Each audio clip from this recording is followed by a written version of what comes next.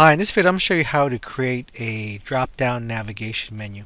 So let's say, for example, you have a PowerPoint show and you want to be able to have menus on the top, and those will be your navigation menus. So this is an example of how it would work. Let me bring this into slideshow view.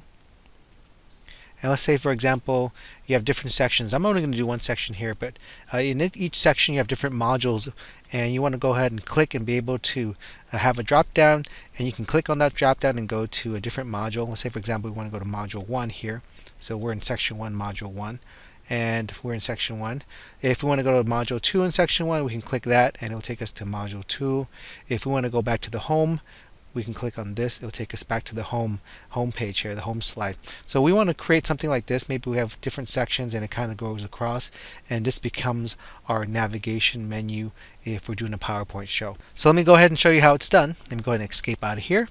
I'm going to go into a new slide. So here's our new slide, and so basically let's start to create the text box for our buttons. So let's go ahead and create two text boxes first. I'm going to click on in home and go ahead and click the text box to draw it out. And go ahead and draw one out here. I'll call this home, and I'm going to go ahead and center it and give it some color. Go into format, and for the shape fill, let me give that a green color. I don't want a outline, a border, no outline, so that's fine. So that's going to be my home button. So let's say, for example, I want to have my section button. And I want to keep the same, oops, let me go ahead and move this a little bit up here. I want to keep having the same size and also the same kind of colors. So what I can do is I can just click on that, press Control D, it will duplicate it, and I'm going to move this over here. And this will be my section. And that can be, oops, let me go ahead and delete that, backspace there. That will be section 1. And then I'm going to go ahead and select that and press Control D to duplicate that. And let me go ahead and make this module 1. So this is going to be module 1 in section 1. So I'm going to go select that, module 1. And I want to give module 1 a different color. Let's give this a yellow color. So I'm going to go ahead and select yellow there. And also now I'm going to go ahead and just select that, press Control D to duplicate that, and make this module 2. Let me go ahead and move this down here. Delete that, make this module 2. So let me go ahead and just kind of adjust the sizing here so we don't have too much white space in between. Let me go ahead and move this up a little bit. That was a little too much. Control Z to undo. Maybe I'm going to use the Control and then the arrow keys to fine-tune that movement so it becomes a little bit easier. The movement is not too high, not too large. Let me go ahead and press Control key and then the up arrow key, and let's see how that works. So that looks okay. I'm going to go ahead and actually move this one a little bit closer to section 1 here. Maybe not too close. That was a little bit too close. And actually, maybe I can just move all of this.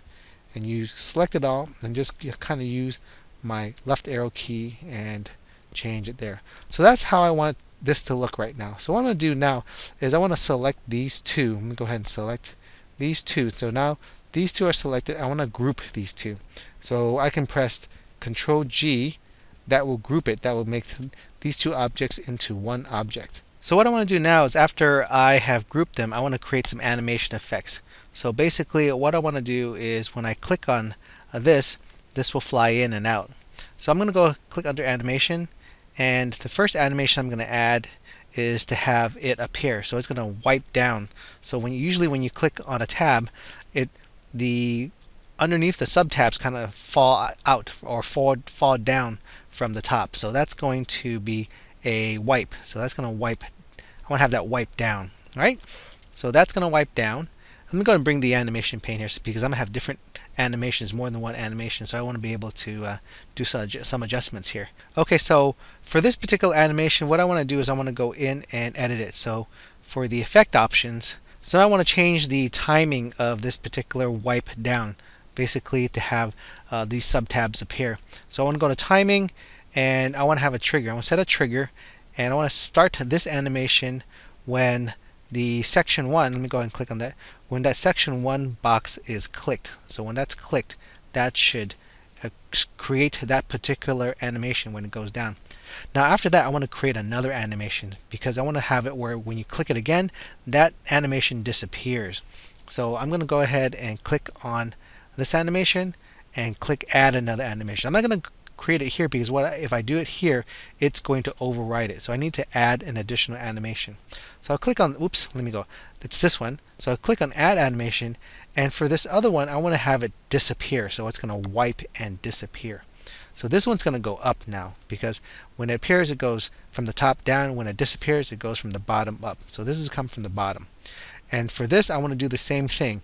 I want to have a trigger for it. So for the second animation, what I want to do is also create a trigger. So under the effect options, I'm going to go ahead and go under timing and select the trigger button here and start the effect on the selection of text box, the section 1, right? This one right here.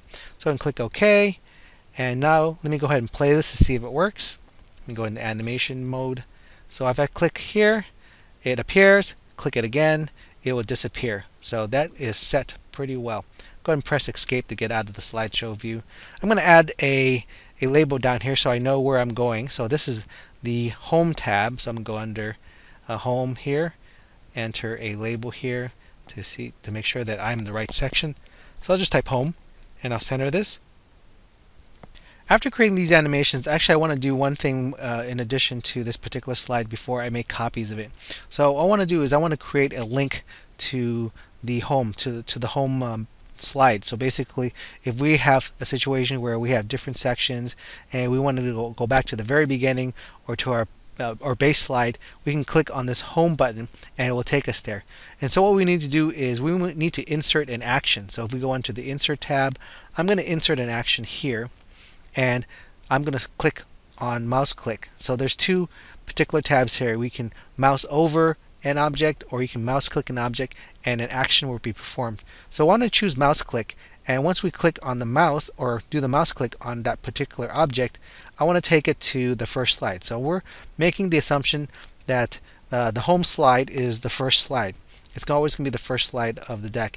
If I wanted to take it to slide 2, which would be, if I had a slide 2 and that would be like the initial navigation slide, I would just choose slide here and then choose from a selection here. But I'm going to make this, my first slide is going to be my home slide. So I'm just going to go click first slide here. It will always be the first slide for here in this example. So if I click OK, and I'll go ahead and have this as a template now. So this is basically my template. I have an action link that goes to the home slide, and I have these particular items here. When I click on the section 1 here, this will fly in and then fly out.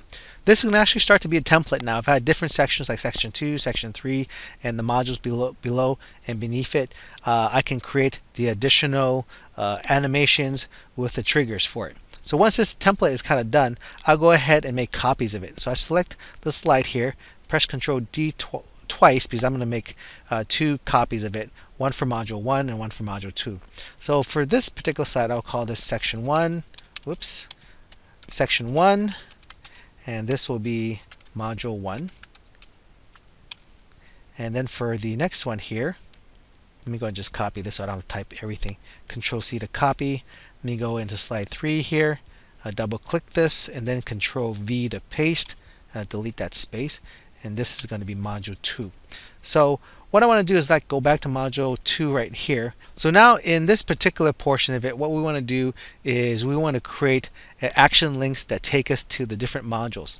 So what I want to do is I want to go and click in this is grouped right now. I had mentioned earlier that I grouped it, and so you can do the fade in and fade out. But you can also select within the group for the individual objects in there. So I want to make sure I select that object. You'll notice that now it turns into a solid line. And once that's selected, what I want to do is I want to go to Insert and go under Action, and then I want to use the mouse click action setting, not the mouse over one. So with the mouse click one, I'm going to have it hyperlinked. And I'm going to select that, and I want to go select it to go to slide 3. So if I select that drop down, then go and find the slide option, select that, and I want to go to slide 3. Click OK, click OK, and we don't need to do anything with module 1 because this is in module 1. So the assumption is if I'm in module 1, I don't need to click anything to go there. What I want to do is do the opposite for this particular slide. what I want to do is click on that. I'm already in module 2. I don't need to do anything with module 2. But for module 1, let me go ahead and click that, make sure it's not a dotted line, a solid line. I want to also go to Insert, Actions, and with the mouse click, have that hyperlinked over to slide 2. So let me go ahead and click that drop down and find the slide option and then go to slide 2 here. So I have to click OK and click OK here. Okay, let me go ahead and test it out in the slideshow view. Alright, so we're in the home. Let me go under section. Let me go to module 1. It goes to module 1 and you see it disappear. Let me go ahead and go to module 2 and this goes to module 2. And if I go back to click this will go back to module 1. If I click home, it will take me back home. But you notice something interesting here. When I go back to home, you have it still show up here. And so we want to have a situation where when you click somewhere where you want to go back, this doesn't show up anymore. Basically, it kind of becomes invisible. So there's actually a workaround to this. We'll create a dummy slide where it will automatically go to the next slide where it will have the animations. But this is kind of like a workaround to this particular situation where we went back to the home button, but then these still show up. So let me go ahead and press escape to get out of that. Oh, also one more thing. If you notice, let me go ahead and click back into the slideshow. If I clicked on here and I go to module 2 and maybe I clicked outside, the slideshow will end. So we don't want that to happen too. We want to be able to use only the navigations to go back and forth with slides. Let me go ahead and click escape to get out of that. So what we want to do is for each slide, for the transition, if we go to the transition, we don't want to have the advanced slide on any mouse click. So let me go ahead and click this one and click deselect that and click one and deselect that. So basically we're making the assumption that navigation through the slideshow should be based on the particular selections here. Now any subsequent slides that have the content, maybe we want to still keep that on mouse click, but for the navigation type of slides we don't want to have that available. So now I had mentioned earlier I want to create dummy slides to kind of get off that workaround where when you select on this the drop downs would kind of disappear. So what we want to do is we want to make kind of dummy slides of each one of these, basically a duplicate. So I'm going to select that and press Ctrl D to duplicate that. Select slide 3 here, press Ctrl D to duplicate that, and press 5 here, press Ctrl D to duplicate that. So I mentioned these were dummy slides. Basically what's going to happen is we're going to create an instance where if you're in slide 5 here and you click home, it's going to go to this slide, but it's not going to have these particular submodules available, and it's immediately going to go into slide 2 where it has the submodules available, and it'll give you the option to have that drop down. So with this particular slide, I'm going to have it go immediately to the next slide. So it's going to advance slide to this next slide, which will have the drop down. So this first slide, what I'm going to do is I'm going to delete this particular group, press that and delete it. And the same thing for this one.